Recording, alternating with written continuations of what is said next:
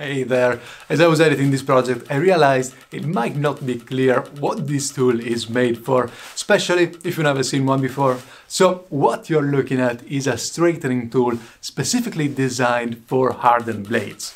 If you ever made knives, you know that steel can sometimes bend and twist during the quenching process. And now there are a few ways to correct this issue. You can straighten it right after quenching, but you only have a couple of minutes depending on the steel and thickness. You can try tempering in a straightening jig, but it's a bit of a guessing game and you have to bend it in the opposite direction more than it is to start with because it will spring back. And finally, you can use a 3-point jig after the heat treatment, but it's risky and you'll inevitably break a few blades. So this is a new tool in my arsenal and it has some serious advantages over the other methods. It works by using the hard ball on the tip to stretch the metal upon impact, moving it ever so slightly on the sides. And a few of these stretching marks can actually correct bends and even twists, which are often the worst kind of deformation you might have to deal with. The 10mm ball is made of tungsten carbide. I picked it up for about €5 and it must be made of this material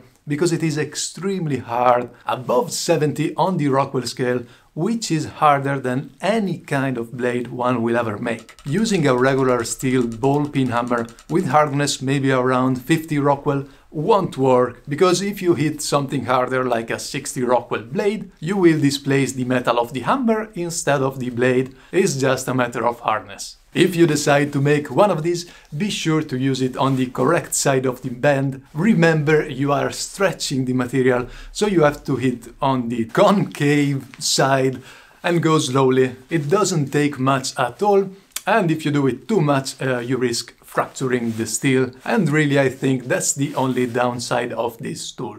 But overall, as I've said, this works way better and you have much more control compared to any other straightening method that I tried. I also want to give a shout out to Alex and his channel Outdoors55. He made one of these a couple of months back and his video is what got me into making one. In fact, I ordered the tungsten carbide ball right after watching his video and I made this as soon as I got it because he really made me want to try one. He went for a different method of securing the ball, arguably easier, so make sure to check out his video as well. I will leave a link in the video description. And that's it. Thanks a lot for watching and see you on the next project. Bye!